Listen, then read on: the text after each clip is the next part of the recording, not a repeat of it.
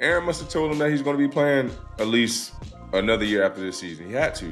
Even if he did, anything can happen between now and the end of the season where he changed his mind. Because if you were Davante Adams, you basically agreed to become a New York Jet because of the short-term convenience with Aaron Rodgers. Right. But the long-term, if he's not there, you basically in the same position you just were a part of with the Raiders with no quarterback.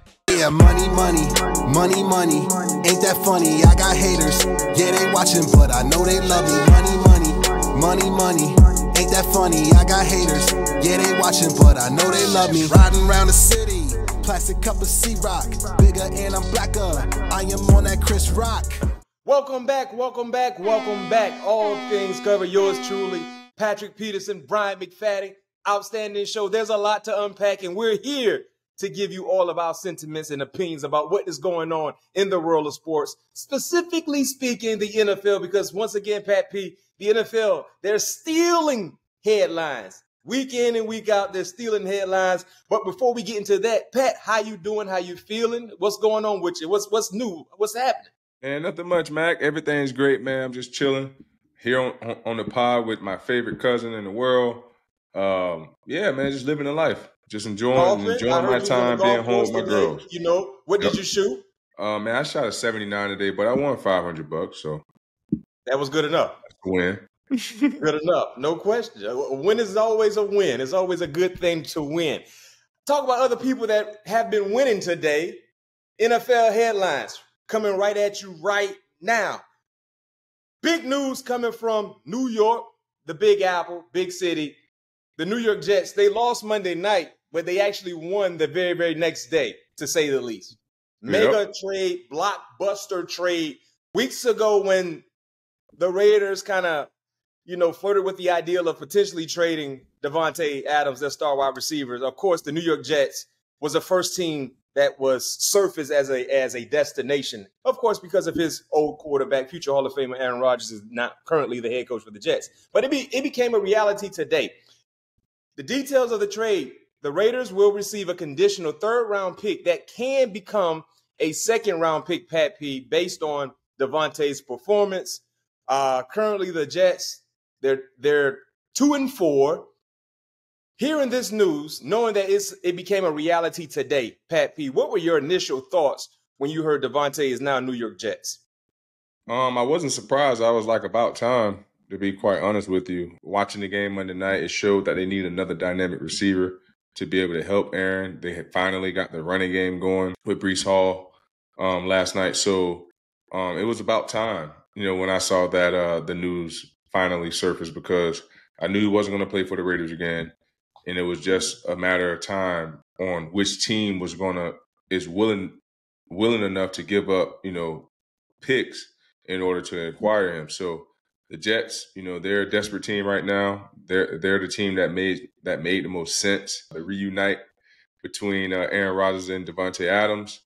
So we'll see how the season ended up shaking. But I will say this: that last night, the way they was able to move the football, it was just sloppy football on both sides. Yeah, defense and offense from the Bills and the Jets. I think it was like 200 and something odd yards and penalties. So that was. That's not a recipe for winning. A bit too aggressive with the flag. Right. Yeah. But it was definitely a positive to see the offense move the ball up and down the field. You just have to capitalize in the red zone. I believe there was 1 for 4, while the Buffalo Bills were 3 for 4, something like that. So now that they have another receiver that can take the pressure off of Garrett Wilson, another option for Aaron Rodgers, I think it just makes that offense that much more potent. Knowing that Davante is now he's a Jet, Davante make the Jets what? Like, what does we know he improves the team, especially offensively, but what does he make them with his addition, do you think? I think they'll be a playoff team still. That was my my opinion when the season first started, even before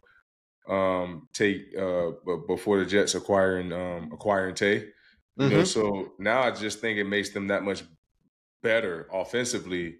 They still have to do a lot of assignment cleaning up to do. Like, it was just bad football from the offensive line. Wasn't able to protect Aaron Rodgers for majority of the night. Got hit way too many times. But like I said, they was able to run the football better than they have in the past. So I believe if the offensive line can come together and put together a sound game in the running game and in the passing game, I just think it really makes them that much more dangerous. They should be a playoff caliber team. I agree with you. I feel like they should be a playoff caliber team before making a trade. But to your point, Devontae can't improve the offensive line play. Right. Because what we're seeing in this first quarter of the NFL season, Aaron Rodgers is not as mobile as he used to be. He's not as elusive. You know what I mean? Buying time. You could tell he lost a step, maybe because of age or maybe because of injury. Whatever the case is, he's not as elusive as he used to be. And that really takes a toll on the offensive line play because he been getting beat up. Secondly, defensive line wise, right? We've always considered the Jets over the last few years, even this year, to be very, very stout on the defensive side. But they became vulnerable against running teams. Like Ray Davis last night, rookie from Kentucky, made his first start. I mean, he had over 150 yards total offense from scrimmage and had almost 100 yards rushing on 20 attempts.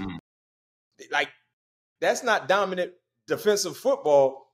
And you look at what they did, what they allowed week 1 against San Francisco. So they have some holes on the defensive side. Can Devontae help that side? No, because he can't tackle.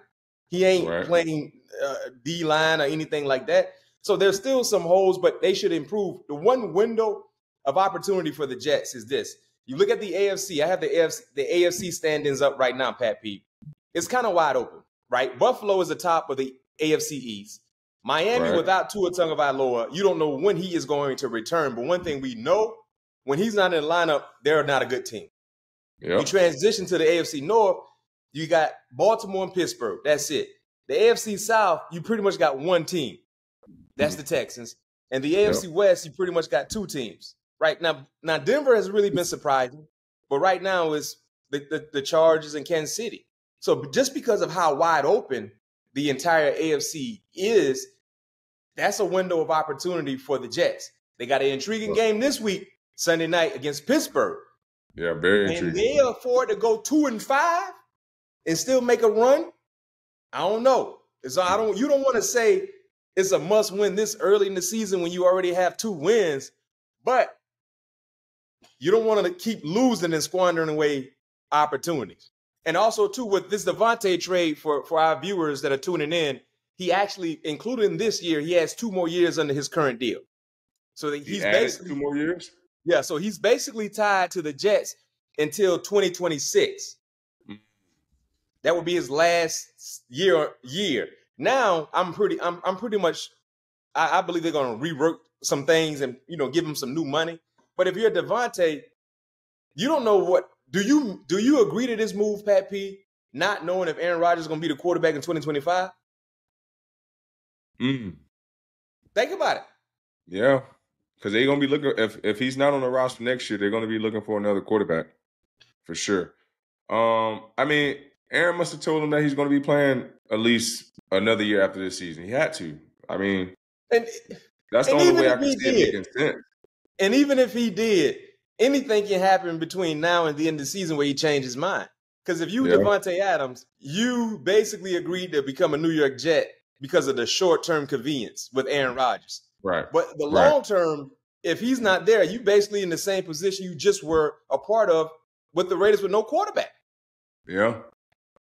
Yep. Yeah, it's going to be a tricky situation to see how it all end up playing out for sure. Yeah. Well, we have to see how it play out. But right now, they have a reason to feel good after losing because you got a big-time contributor to the offense. And speaking of the loss, Monday night, AFC game, the division title was on the line. First place in the division was on the line, Pat P. The Buffalo Bills took care of the business against the Jets 23-20. You talked about how sloppy the play was on both sides of football. Josh Allen became Josh Allen and took care of his business, right?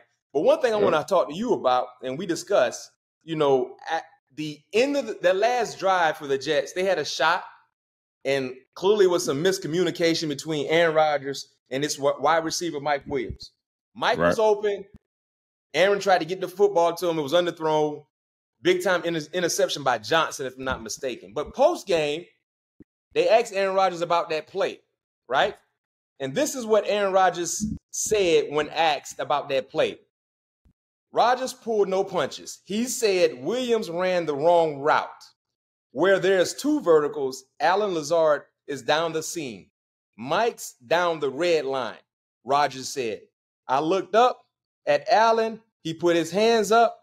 3 guys go with him. So I'm throwing a no look to the red line. So Aaron Rodgers basically threw, I don't want to say throw, but he kind of put all the blame on Mike Williams and gave us great in-depth about who was supposed to do what and why it didn't work out. Now, me and you, we played the game. We've been in these situations before. But what were your thoughts when you heard that presser from Aaron Rodgers, the statement in terms of Mike Williams? I was surprised because watching the play, Mike was never on the red line from the get-go. Mike was inside. Pat, hold on.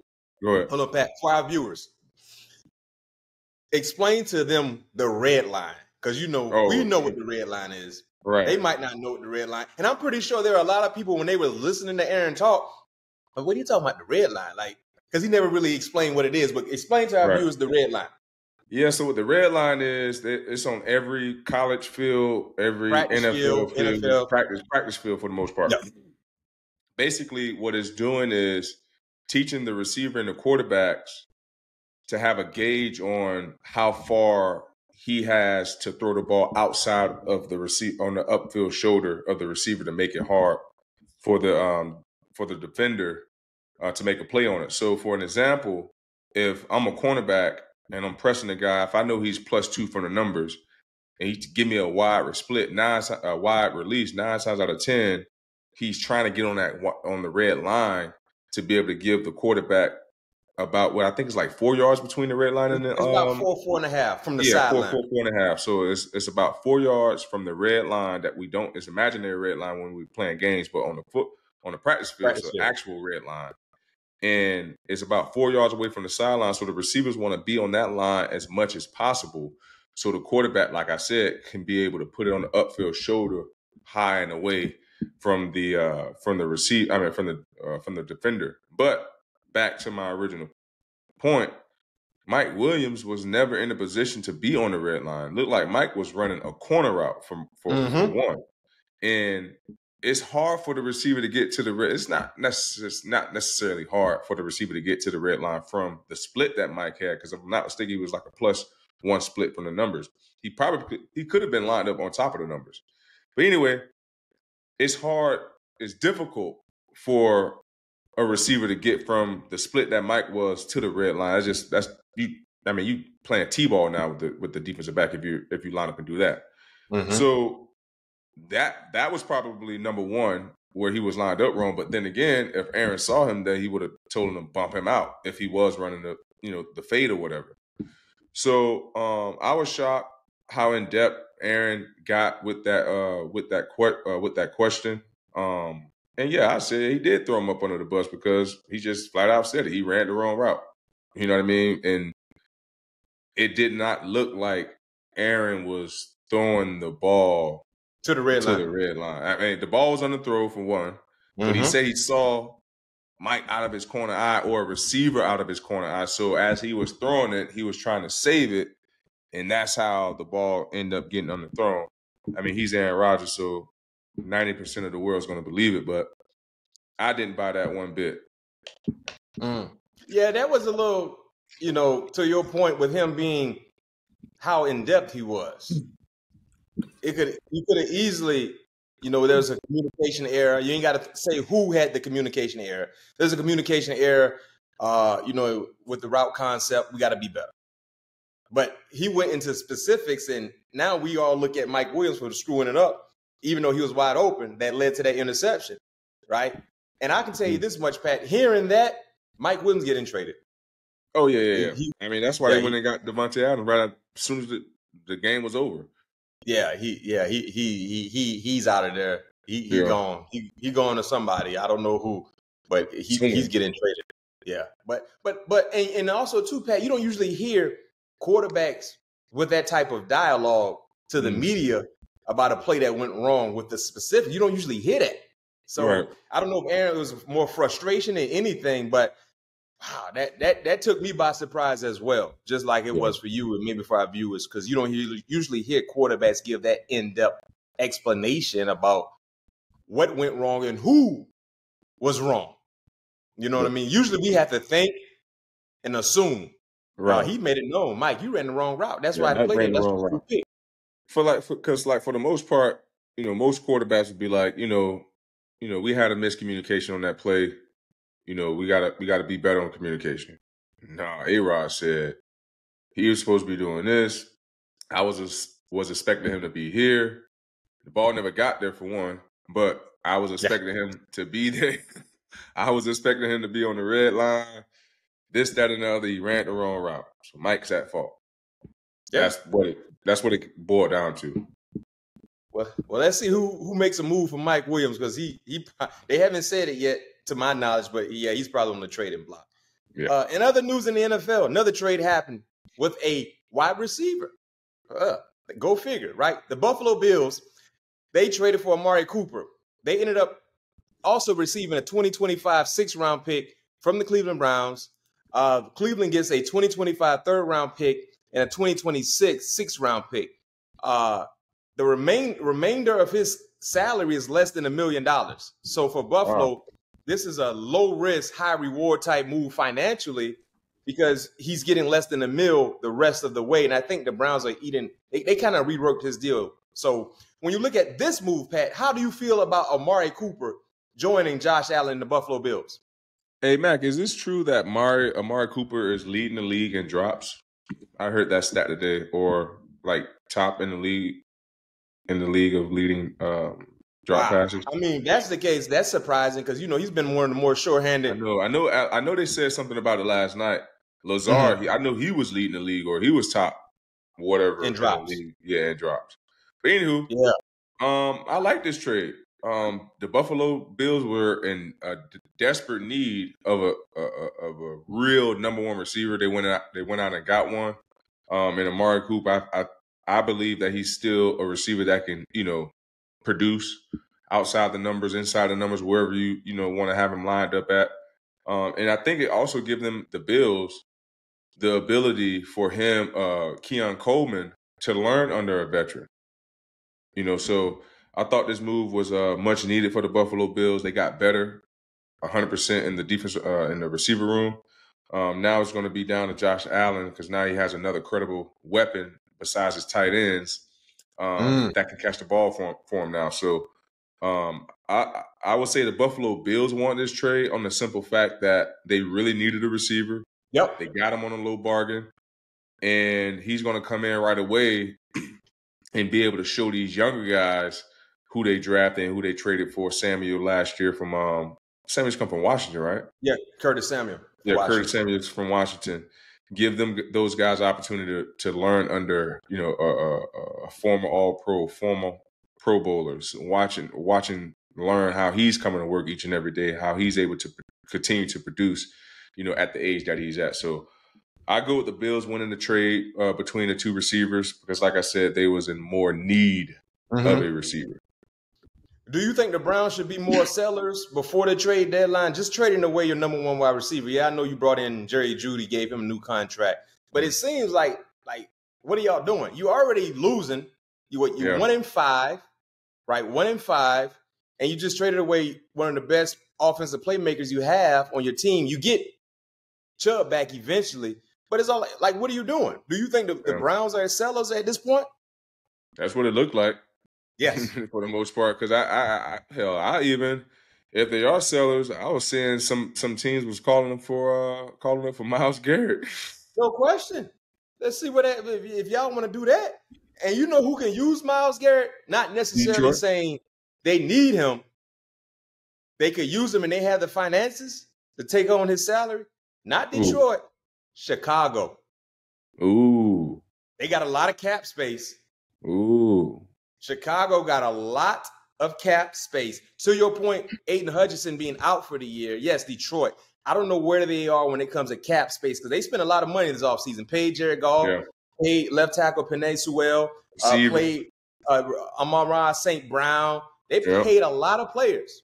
So I don't know where they are when it comes to cap space. But Chicago got money to burn. And that defense already is legit.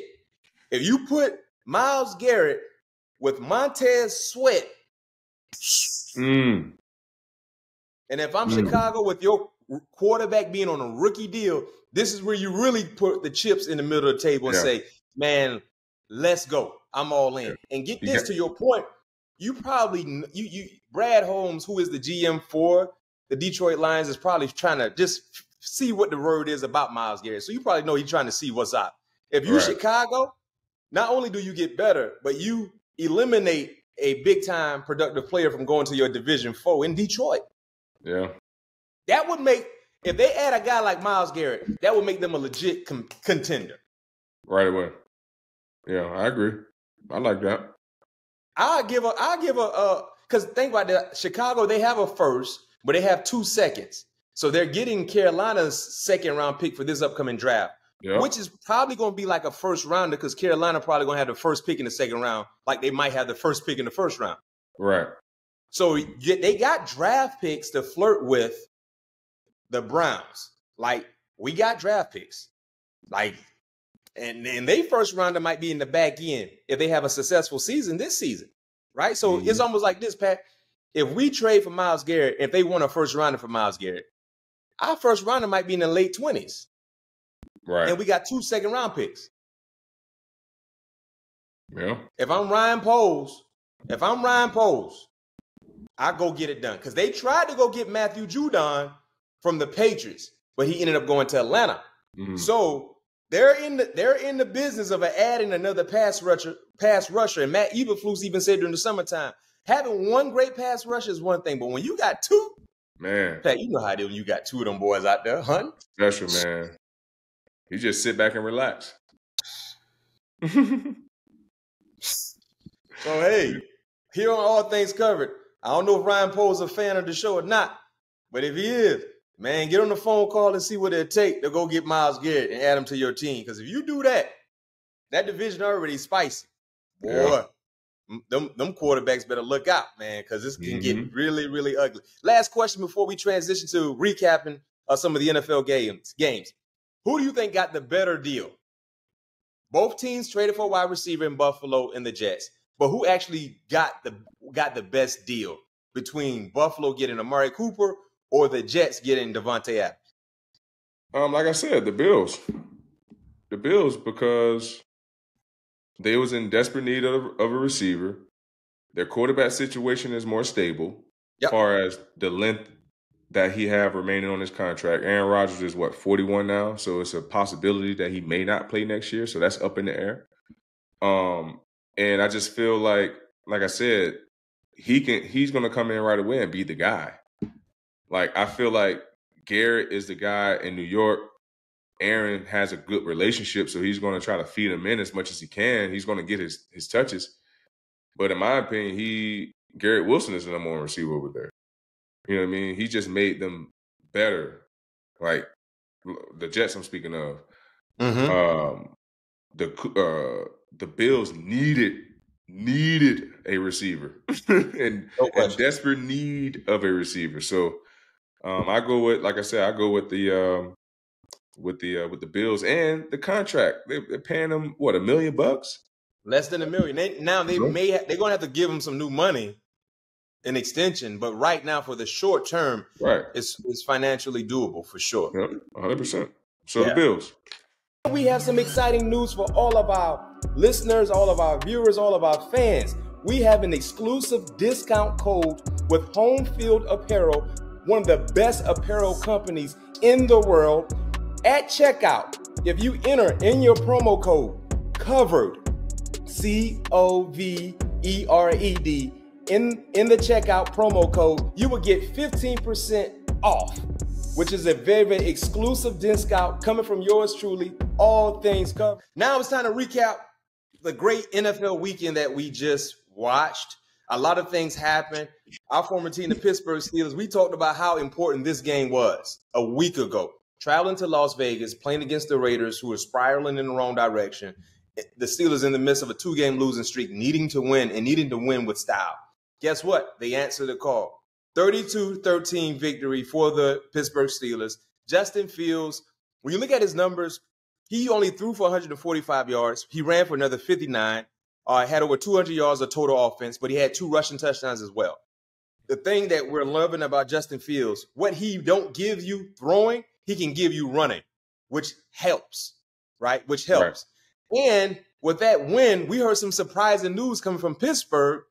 The Pittsburgh Steelers are considering hearing that, knowing that Russell is finally cleared to participate in full go activities. They are considering starting Russell Wilson this week, Sunday night, against the Jets.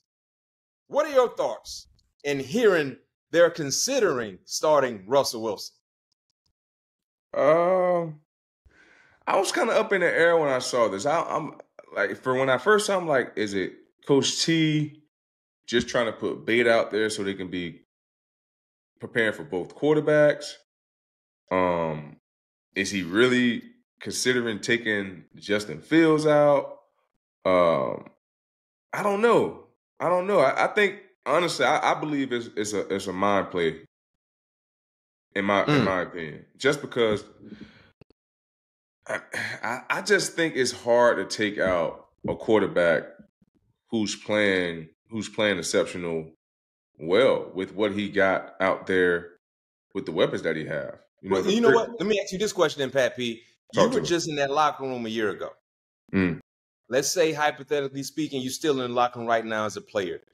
And your Tuesday afternoon went in, you got some work done, studied some tape, and now you're hearing they're considering starting Russell. If you were part of that team, how would you feel? The honest truth? Yes, the honest truth. Yes, this.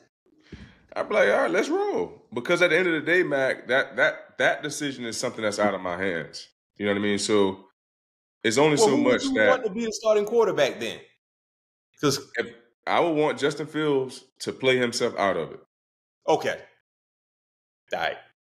Yeah, I would like to see Justin Fields play himself out of from being the starting quarterback.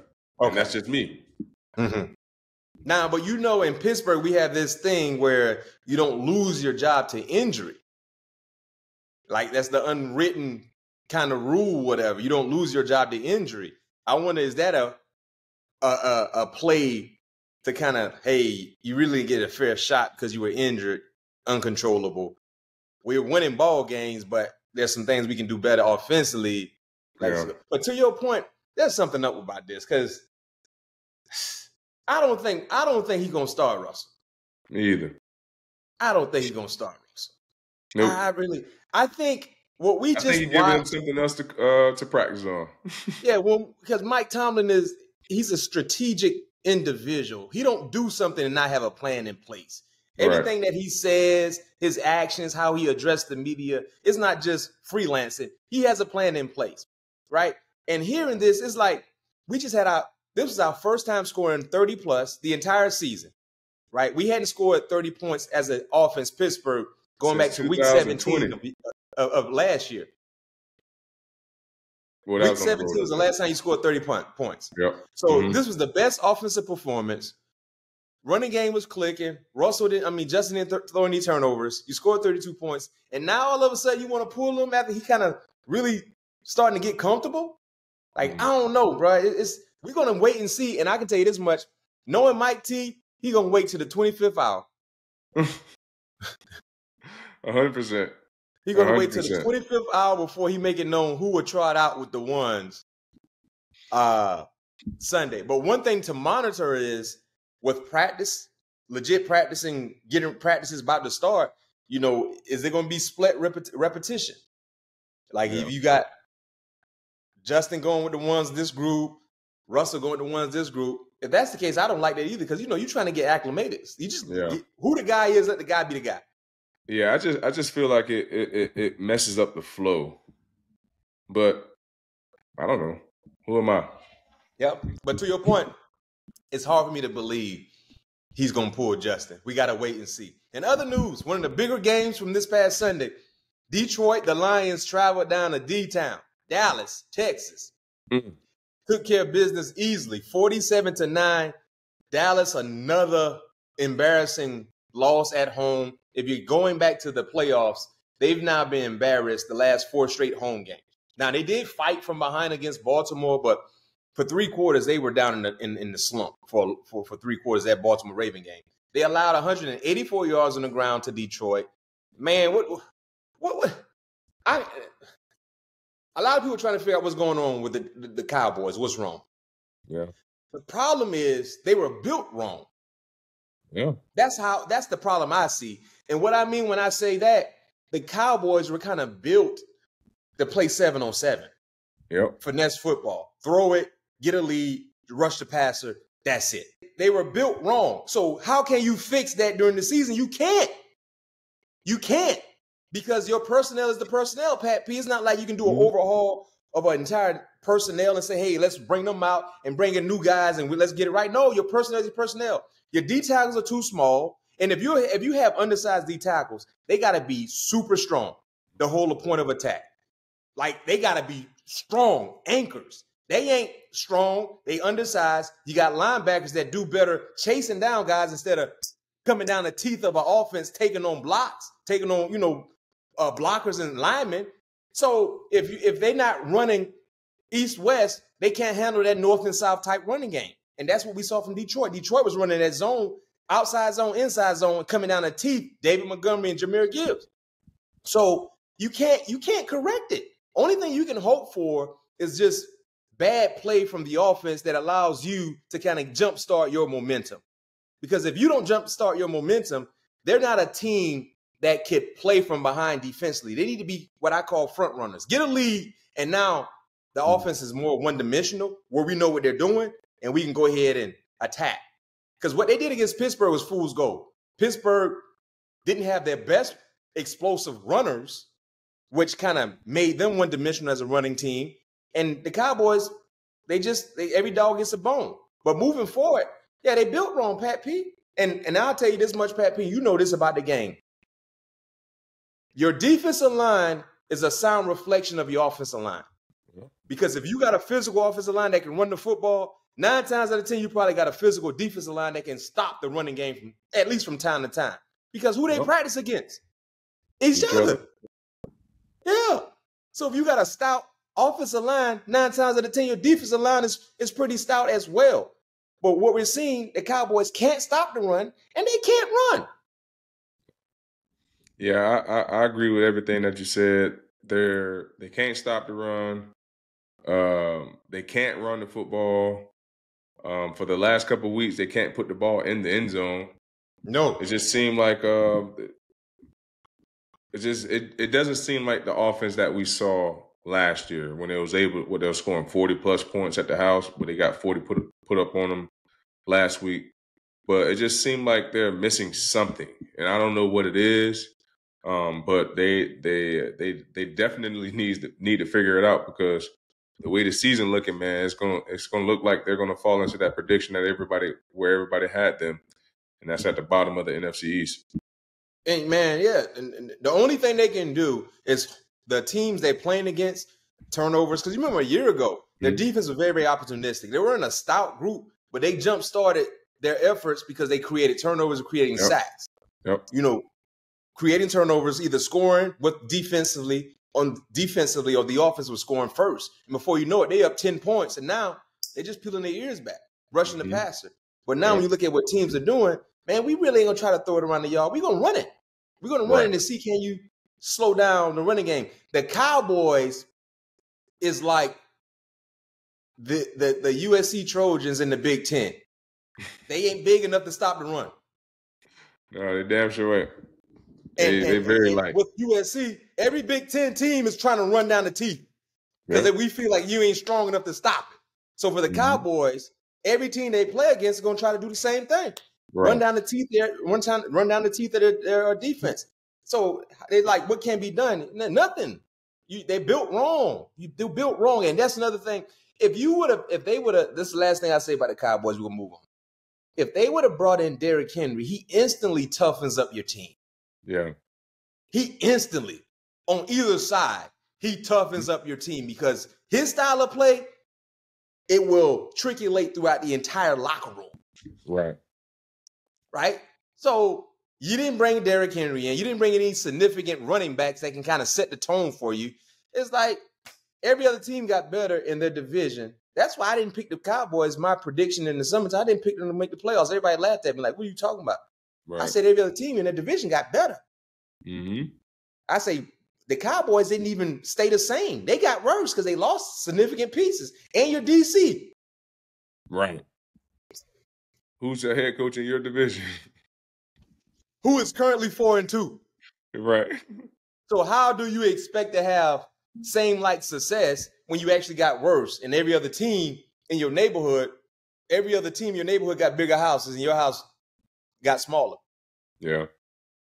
So we have to wait and see. And speaking of the Commanders, it was a good game. They ended up losing, but 30-23. I really learned a lot about the Commanders. They're a feisty group. And that quarterback, Jaden Daniels, LSU alum, had a heck of a day, 269 yards, 2 touchdowns. But Lamar Jackson, Pat P, from your hometown, Pompano Beach, Florida, Lamar Jackson is that dude, man. He had a light 323 yards. It was under the radar on the touchdown. Derrick Henry, once again, over 100 yards. Is Lamar Jackson the best player in college in the NFL right now? Yes. Yeah, simple as that. Yes, because he's doing it on the passing side now. You know that's always been a big question mark. Can he pass? Yep. Coming in the league, should be a tight end. This, that, and other. He can pass for 300 and he can run for 100 yards when he wants. Honestly, if he really wanted to rush for 100 yards per game, he can easily do that. So. And now having Derrick Henry with him to kind of lighten up the load and open up the passing lane behind the linebackers, it just made him that much better because he have improved as a passer. You can tell that he has full control of the offense now. And the team is riding with Lamar Jackson. Like it's literally all on him. And you can tell the way that they're playing on Sundays that they're all in and they're behind number 8, their quarterback. Man, Lamar Jackson is so special. And I think back to 2 summers ago when he requested a trade, and there were so many teams that came out and said, no, we're not considering trading for Lamar Jackson. Right. What were they thinking? We're not considering trading for Lamar Jackson. Are you drunk? Yeah, they must have had some of that Hennessy I took that one time. That white Hennessy. Had to be. That chest was bunning. Because you got to be. Lamar Jackson is that dude, bro. Yeah.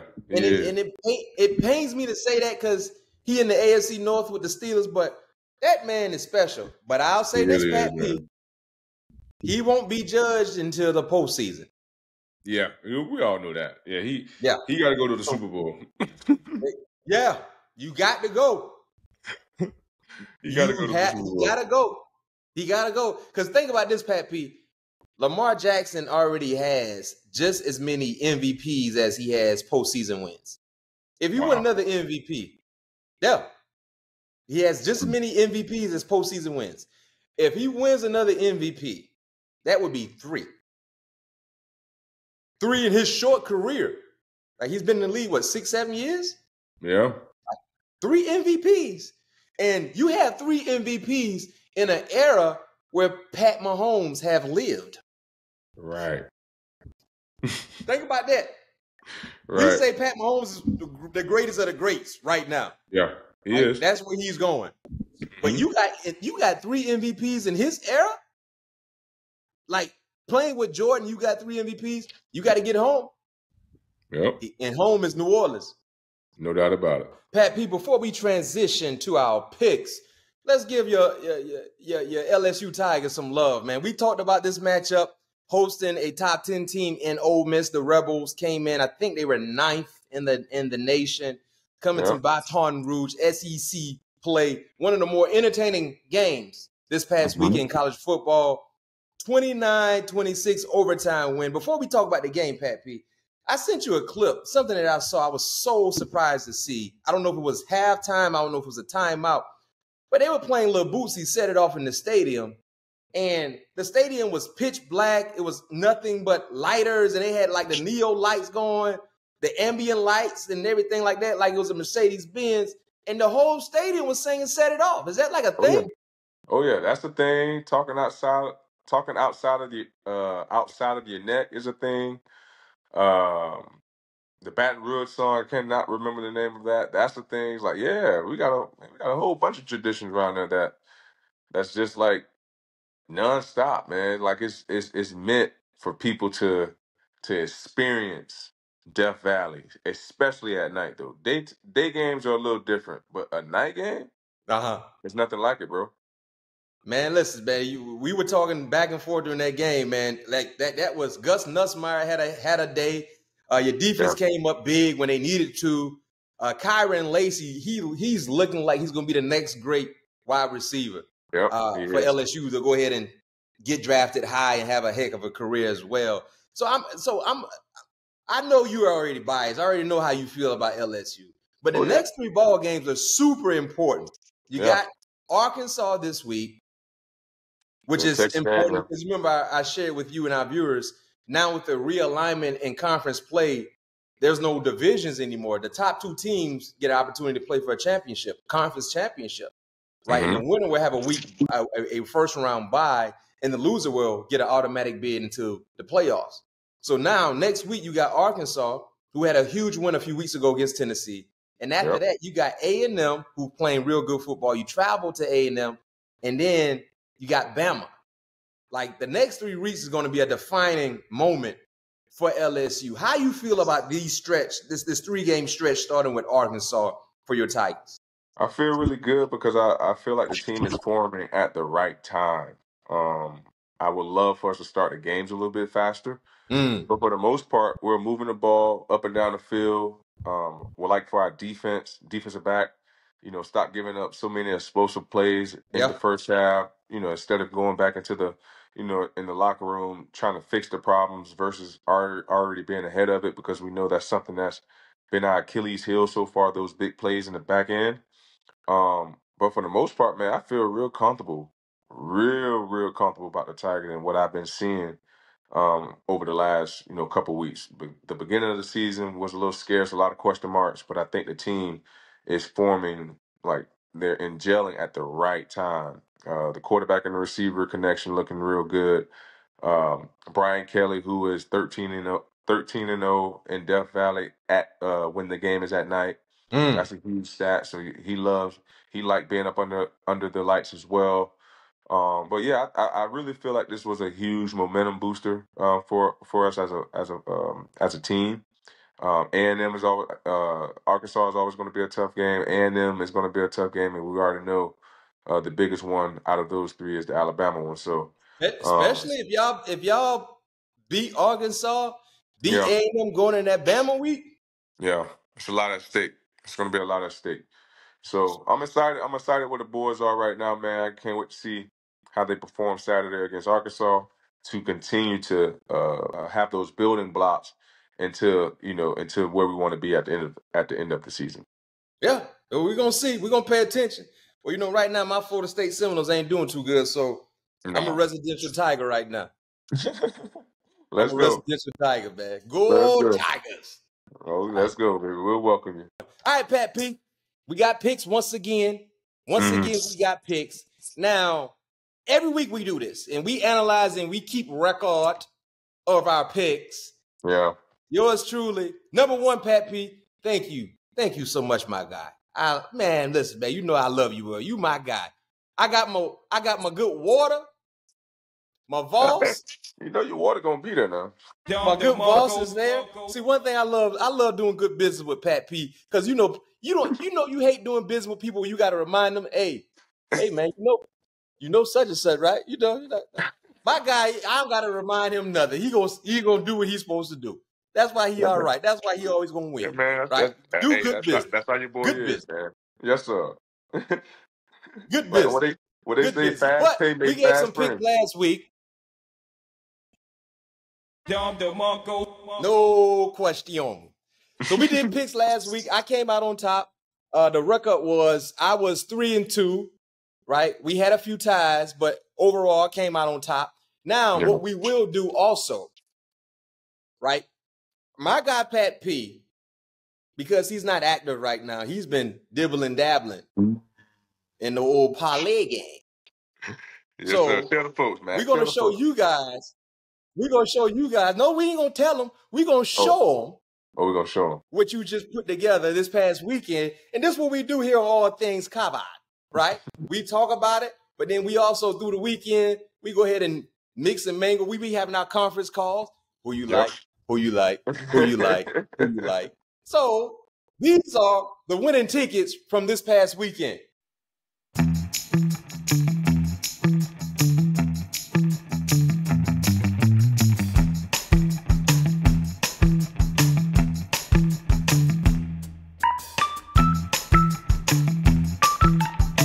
Got some picks for you guys. Hope you got your notepad. Pat P trying to get back on top right now. I'm above 500, so I feel real good. If you're above 500, you never get in the red. That's the key. 100%. Not to get in the red. All right, Pat P, you know we always love to incorporate the Thursday night game. This week, we got a little, it's not a rivalry, but we got a little homecoming, to say the least. Okay, right? Go ahead, keep talking. I need to get my pen. We got New Orleans hosting the Denver Broncos. Okay. There's a lot of intrigue associated with this ball game, but I'd be remiss if I don't mention this is the first time Sean Payton is returning to New Orleans as the head coach of the opposing team, the Denver Broncos, right? Okay. And with that being said, the Denver Broncos they're giving 2.5 to the New Orleans Saints. Wow. I already know where I'm going. Denver traveling to New Orleans, giving up 2.5. Where are you going, Pat P? I'm taking the Broncos laying 2.5. I think the Broncos are 3-point winner. I can see the Broncos winning by 3 points. No Derek Carr, potentially no Chris Olave. He got concussed this past Sunday. Rashid Shaheed is dealing with a knee ailment. Already got some offensive line issues. We don't know if Pat Surtain Jr. is going to be playing because he got concussed last week as well. Yeah, he got concussion as well. Moss, the other cornerback for Denver's dealing with some injuries, but I like what I'm seeing from Bo Nix. So this is Bo Nix versus Spencer Rattler. Yeah. 2 quarterbacks. I'm taking the Broncos. Yeah, I'm taking the Broncos too. New Orleans are leaking a little bit too much for me. Yep. To say that they're gonna, put up a competitive game. I mean, they played competitive last week. Just that game got away from them in the fourth quarter. Tampa just, the offense was just a little bit too potent for the New Orleans Saints. And I like what Sean Payton and Bo Nix are doing right now, man. I really do. So, and I think this is going to be a great homecoming for Sean Payton. I know this is a game that means a lot to him. So, I'm riding with the Denver Broncos as well, laying at 2.5. All right, next game I got for you. Detroit traveling to Minnesota. Minnesota coming off a bye. This is a huge game with division implications on the line. Yep. Minnesota, they're giving 2.5 right now to the Detroit Lions. I know where I'm going. Where are you going? Yeah, I'm taking the Detroit Lions. Oh, this is with the first. This is the first difference of picks. With the points, I'm taking the Detroit Lions because I know it's going to be a close game. And if Minnesota do win, I think it's going to be a close game. If Minnesota win, they're going to win by 3.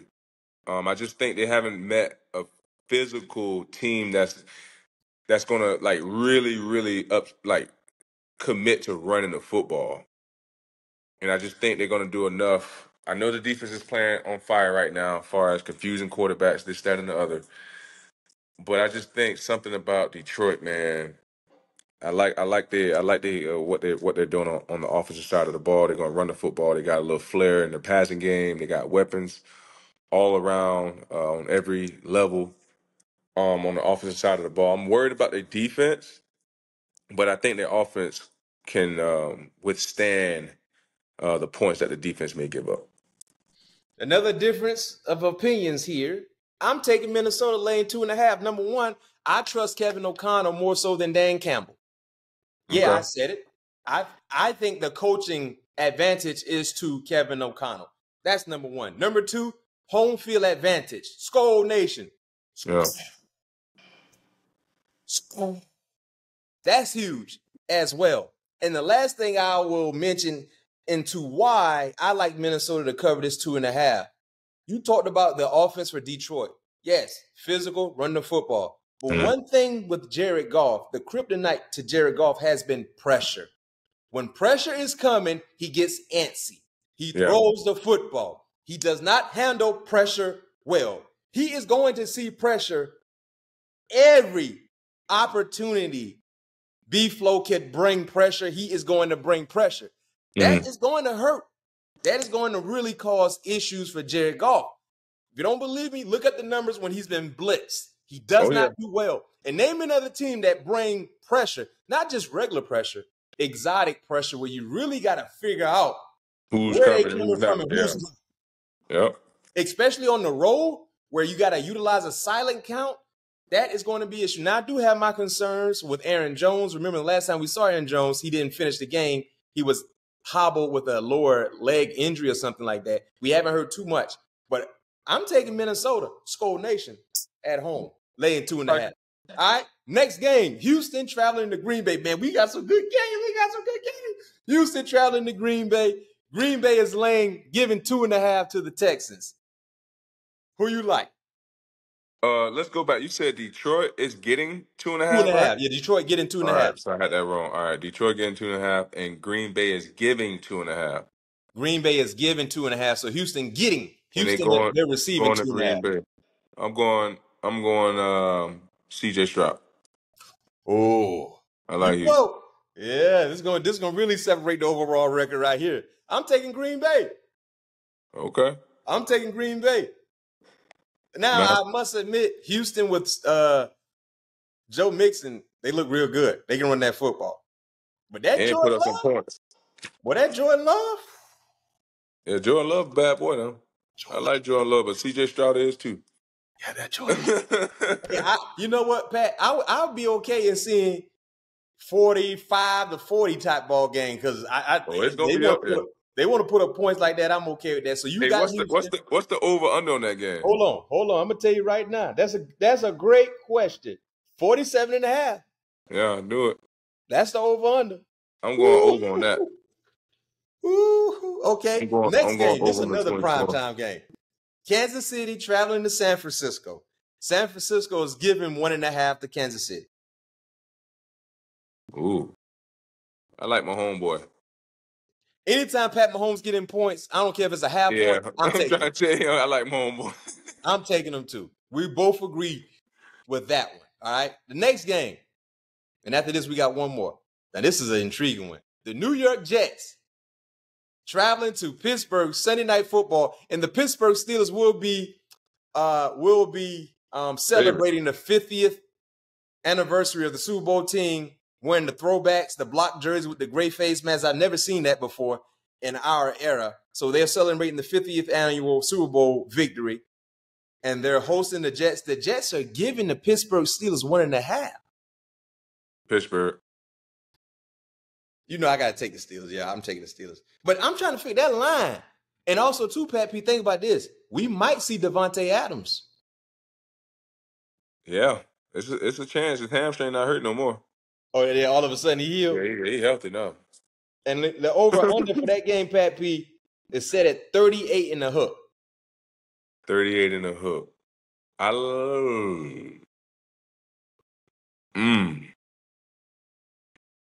So I'm gonna go with the over. Yeah, I'm taking Pittsburgh as well. Okay. All right, last game for you. The Chargers traveling to our former team, the Arizona Cardinals. The Chargers quietly have been a real good team. They're giving 2 in the hook to the Arizona Cardinals. I like the Chargers. I like the Chargers as well. We don't even know if Marvin Harrison Jr. going to be able to go. Remember, he just exited the game against Green Bay with a cuss. Yeah. And it's something about the Arizona Cardinals. We're starting to see a disconnect on either side of the football right now. They're not really playing together football. And I thought this team would be better than what we've seen. Like they got manhandled easily against Green Bay. So things The haven't last really 2 been weeks. clicking. Yeah. But I'm taking the Chargers as well. The Chargers can run the football. That defense has been the unheralded bright spot for what they do as a team. And I like Justin Herbert. So those are our picks right there. Man, we got a lot of you taking one way, I'm taking another way. Only the strongest will survive. Yes, sir. Let's see. I like your t-shirt. I like the brim you're rocking, man. Shouts out to Homefield Apparel. Once again, listen, when it comes to the latest collegiate gear, repping almost every university that is out there, Homefield Apparel is the place to go. Make sure you hit covered to get 15% off. The promo code, as I repeat, is covered to get 15% off. Our gifts to you guys for rocking with us. Now, our favorite segment when you talk about giving flowers to defenders that are standing up big time in clutch moments, the Strap of the Week Award. This segment is brought to you by Nobody. Yeah, Pat P, we're back again for our annual weekly Strap Award. For our viewers that don't know exactly what this is, you guys been watching football all year long, going back to last year, the year before that. You see defenders all the time. When they make a play, there's no more doing this, the incomplete sign. You don't see this anymore. What you see? You see the strap. So with that being said, we have our strap. This is our award. Our Strap of the Week Award goes to no other than the great, drum roll please, Brian Branch. Brian Branch is a heck of a football player, first and foremost. This man plays football the right way. He tackles, he's fast, he's instinctive, he's an all-around playmaker. He is like the Tyrann Mathieu for the Detroit Lions. Very, very versatile. When Tyrann was in his prime, covering, blitzing, tackling, creating turnovers, that's who Brian Branch reminds me of right now, and he's been doing a heck of a job for the Detroit Lions. So with that being said, Pat P, viewers, let's set the scene. Here you have it right here on your screen. What you see right now, trips alignment is 11 personnel. The Cowboys, they came out in 11 personnel, one back, one tight end to the strong side, to the field side. You see trips, 3 wide receivers in a bunch set. Backside tight end is to the backside of the formation, offset back, shotgun. And right now, this is a pivotal moment in this ball game. Our producer, Hugo, he's a Dallas Cowboy fan. And if he loves the Cowboys like I think he loved the Cowboys, he remember how defining, Pat P, this moment was.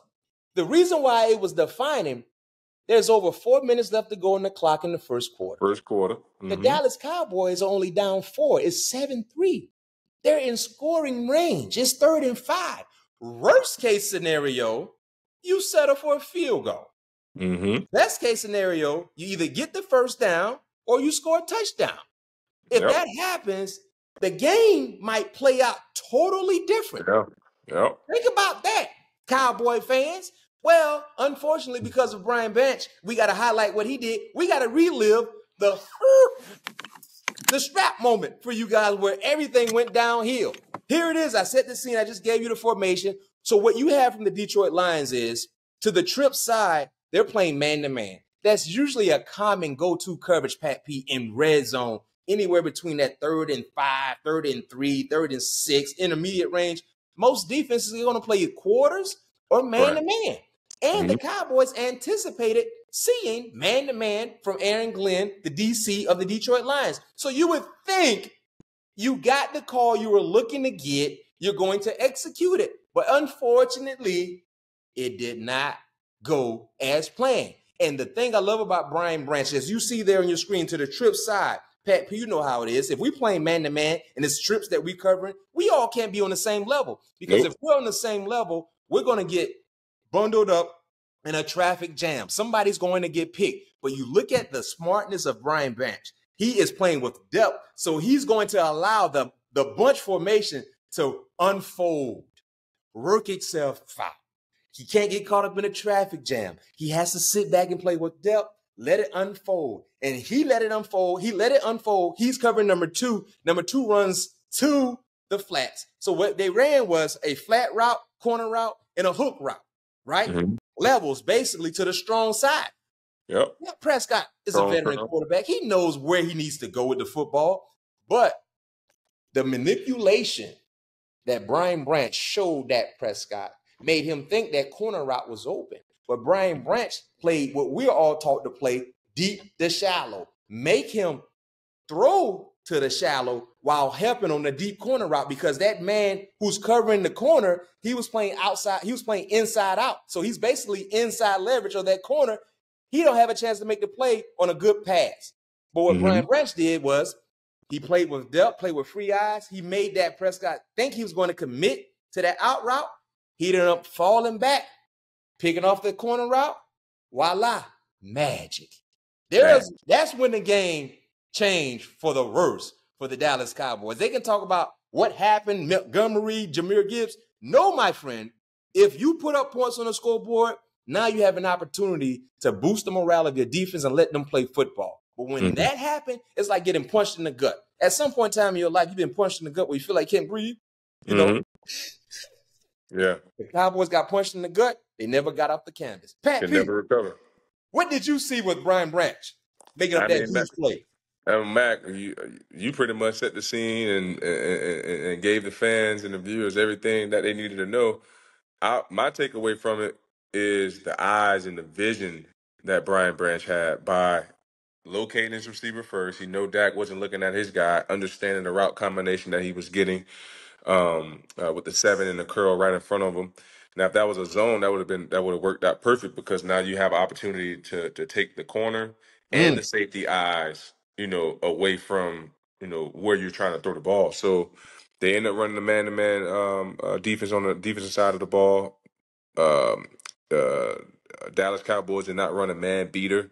And like I said, Brian had great eyes by taking care of his work first, understood what route combination that he was getting, sloughed off his guy, interception. Because when I first saw the play, I thought they was in the cover 2.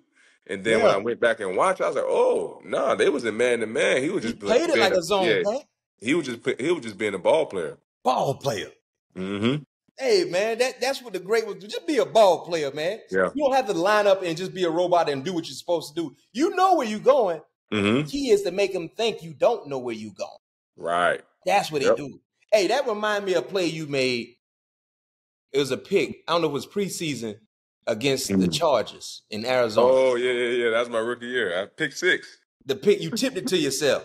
Yeah. Oh, no. Now, y'all was actually in the zone. You talking about that one? No, that was the Rams. That was the Ram when you picked it to yourself? Tipped it to yourself. That was my second interception of that game, too. And you took it to the house? Took it to the crib, baby. That reminds me, you played with free eyes. You were playing with free eyes, and you was able to kind of manipulate. Yeah. Was it Sam Bradford? Nah, it was Davis. I can't remember Davis' first name. Okay.